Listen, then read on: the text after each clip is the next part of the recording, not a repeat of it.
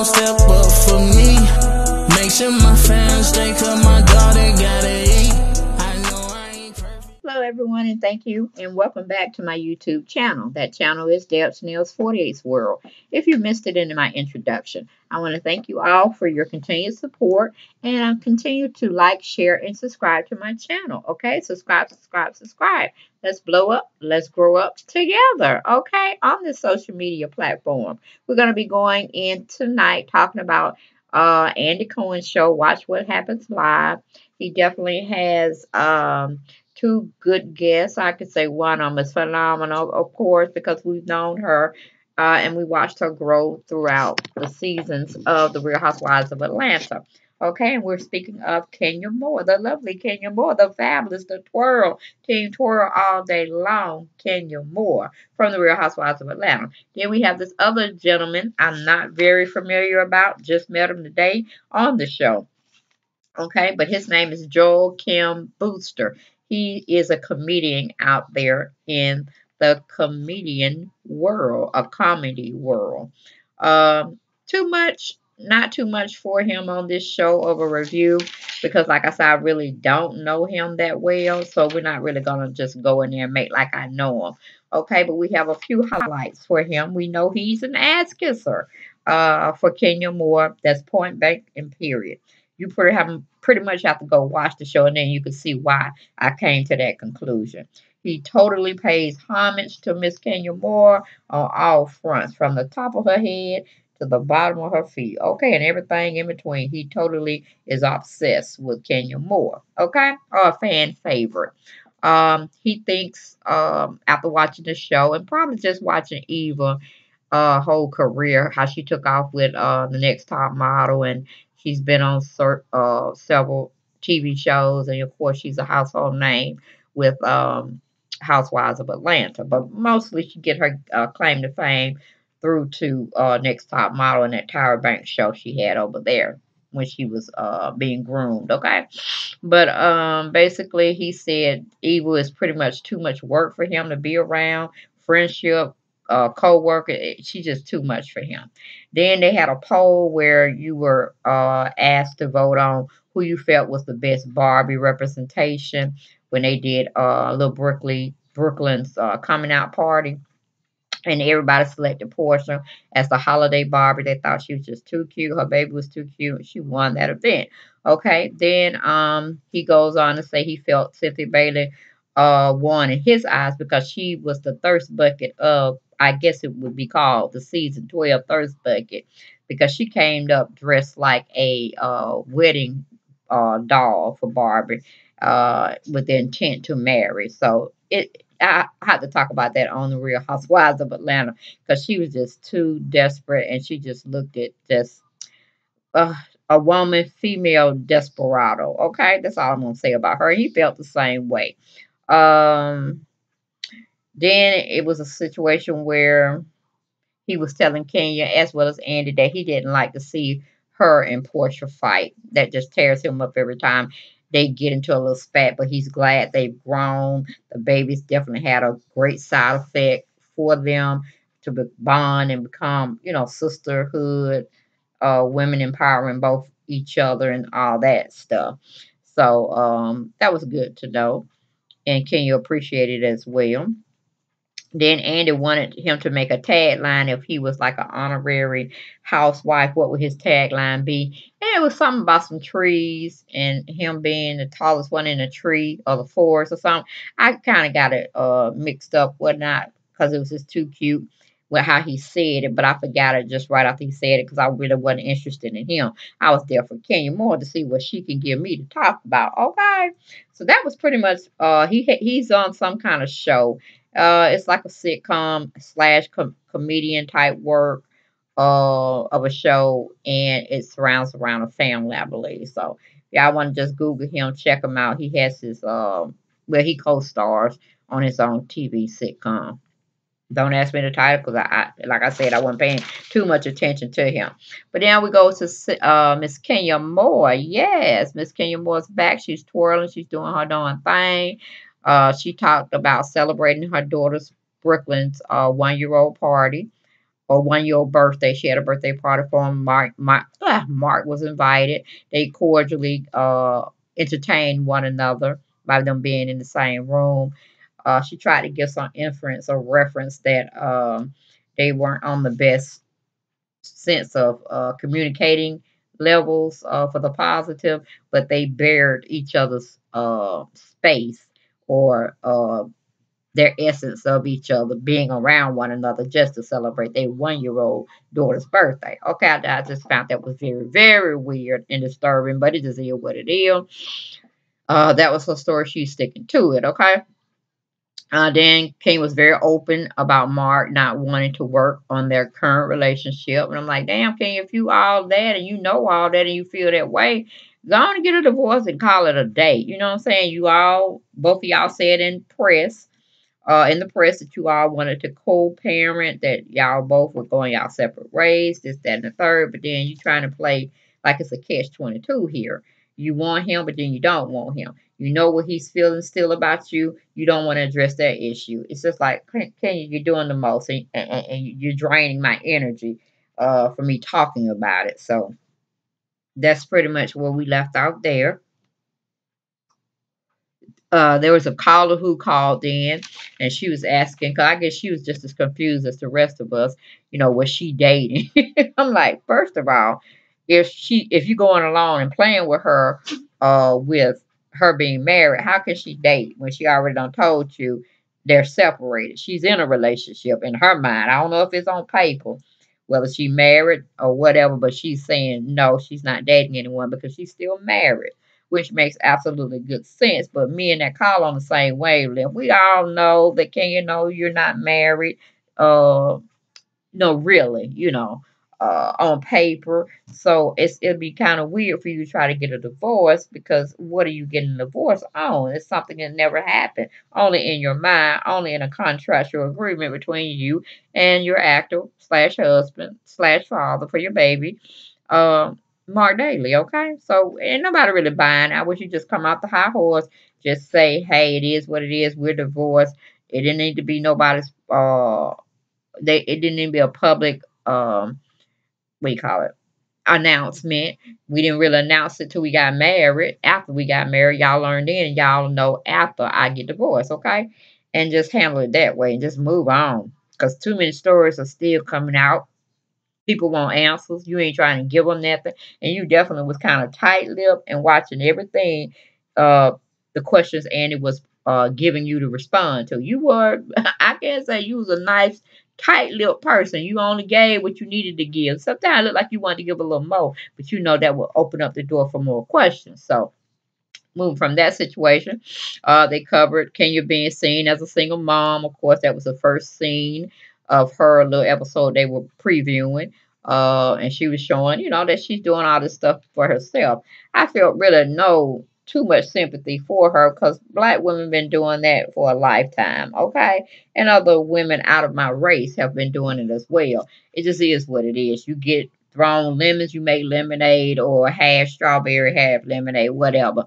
But you can definitely raise Brooklyn by yourself. You have the ingenuity, you have the perseverance, you have the financial backing of you being an entrepreneur. You know how to make your money, you know how to save your money, you know how to produce money. So just because this relationship didn't work out for whatever features, don't make it seem like, oh, woe is me, because no, nobody's really going to hold your hand through this situation and say, oh, well, it is this, that, and now they're going to tell you, put on your big girl panties, you grieve, you move on, and you go forth and be great.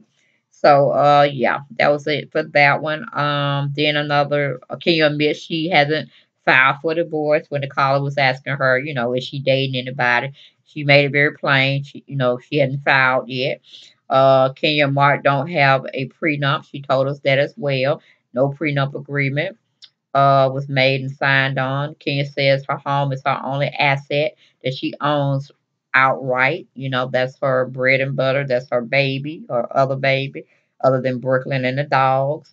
And, she can put her money up for ventures because she owned that. That's almost like having a piece of gold bar that you can bargain off of, and you can, definitely borrow from it as well if you need additional money. So we know her house is very nice. We know it costs a pretty penny, and I'm very proud to say I'm proud of her to have that forethought to become a homeowner and paid your house off, and then you make a hand over fist if you wanted to sell it for whatever reason.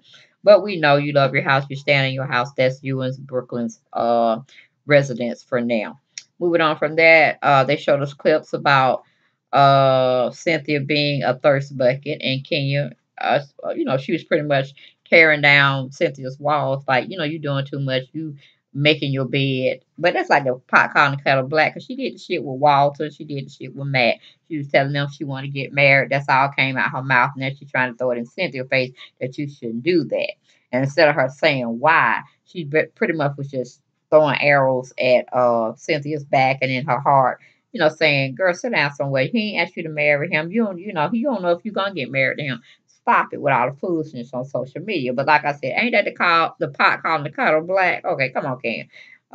Moving on from there, Michael Rappaport calls in, or he texts in to give his little thoughts of the show and Kenya being featured on the show today.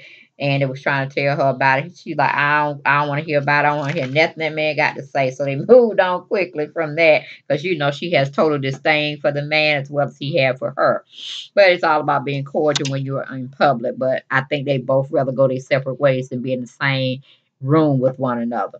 Then we got Candy. She texts us in and she tries to make the audience as well as Kenya know that she had no forethought, no forewarning that Sincerely Ward was going to come and drop the bombshell she did drop.